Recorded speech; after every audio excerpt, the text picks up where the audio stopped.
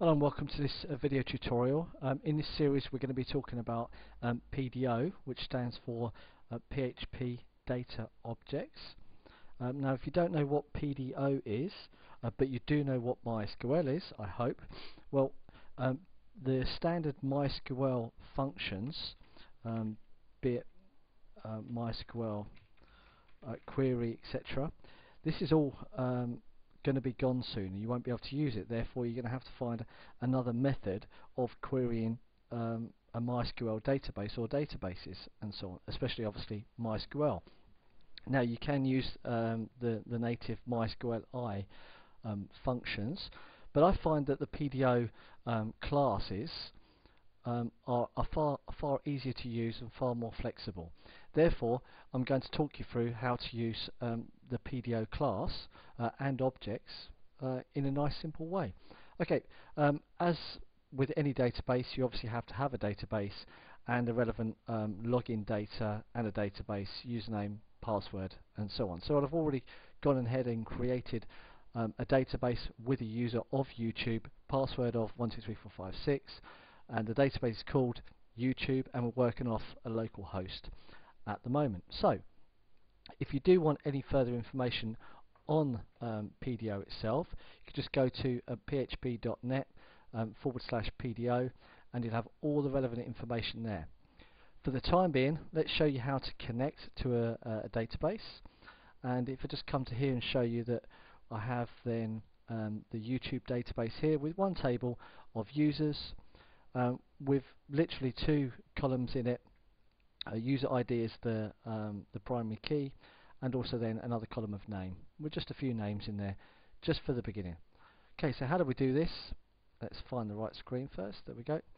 Okay, so first of all we have to do is instantiate a PDO object. Now this takes a few parameters. The first argument needs to start with which driver you're using.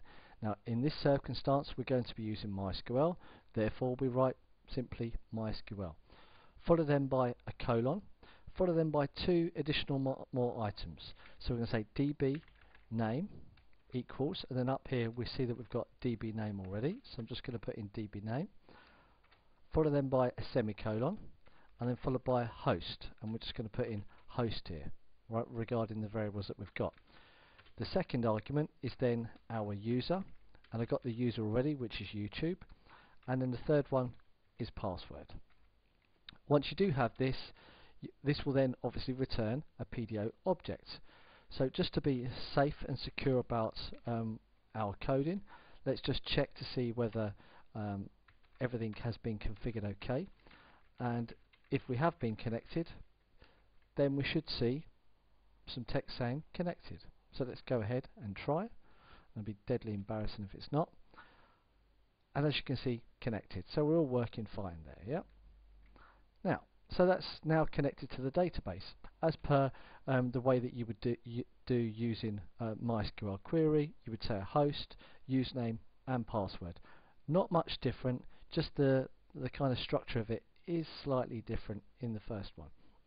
You would also then do obviously MySQL select database, and you put the database in. This is done in a one-er, so you'd make a new instance of the PDO object for every single connection to every single database that you would make.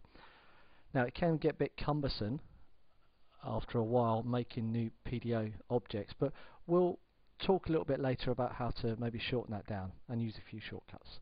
Okay, so now that we have connected to the database, we want to just do a query, just to show you a short, sharp query of what you can do in the simplest form.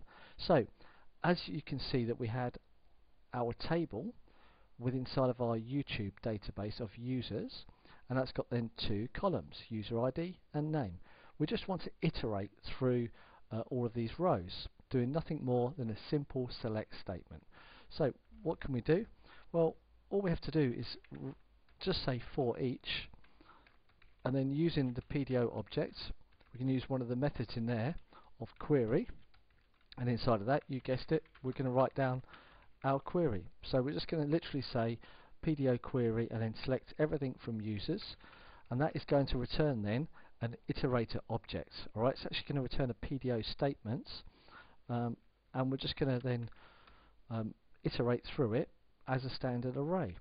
And if we come here and just say print r and then of k of the key, we'll then see the different objects which are inside of there, okay, or the arrays that is returned of the rows. We'll just echo out pre so we get it a little bit cleaner.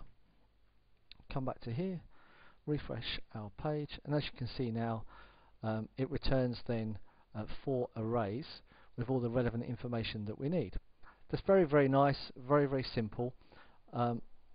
If you're doing a very, very simple select statement, fine, it serves all of its purposes. Now, if we naturally want to go one step further and use maybe a like statement, where we want to say name, like, and let's just, for the sake of argument, say anyone that's got a first name of David, and just save that.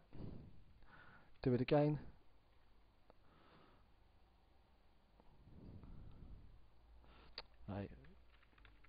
Obviously making sure you put the where in as well. Okay, and as you can see now, it comes back with just David instead. Now, all very nice, all very simple, but it still doesn't use PDO to its full extent, because naturally if we were to use then a variable up here of David, for example, and that was then maybe in a post variable or a get variable, etc. If a form has been sent, then we'll just come here and put David in there. This still opens it up for SQL injection, okay, which is something that we don't want. We want to minimize, we want to eliminate any form of SQL injection. Now, using the query statement is fine, quick and simple, but if you're going to write code, write good code, and write code that is going to be safe for everything. And that's the whole idea of PDO, is it's supposed to be there to eliminate all of these backdoors, all of this SQL injection. Therefore, you should use it properly using another method, which I'm going to show you later.